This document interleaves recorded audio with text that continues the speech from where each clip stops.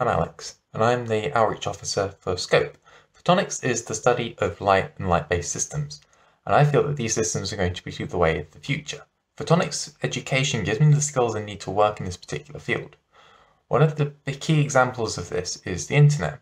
Internet services using fiber-based systems are much quicker than their traditional copper counterparts. For example, my internet speed increased by 4 times switching to a fiber.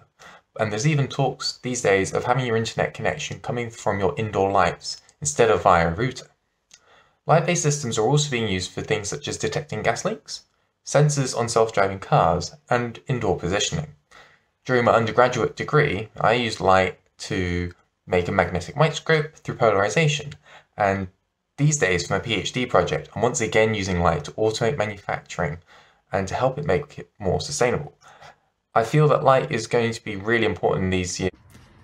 Hello, my name is Maciej, and I'm currently a PhD student in physics at the University of Strathclyde in Glasgow. My favorite fields of physics are those studying light, namely optics and photonics. What I find fascinating about light is that it comes in so many shapes and forms, from starlight all the way down to fireflies, from light bulbs to high-power lasers. My interest in optics came from being a photographer when I was younger. After all, a camera is a device used to capture light, and lenses are complex optical systems. In optics and photonics, you can focus on so many different things. You can discover new stars, you can study microbes and bacteria in microscopes, you can build a quantum computer, or you can make a self-driving car understand its surroundings using lidars.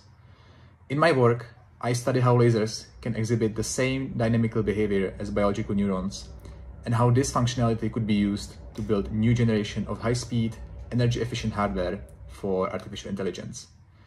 As you can see, there are essentially no bounds to what light can do, and that makes the field really exciting.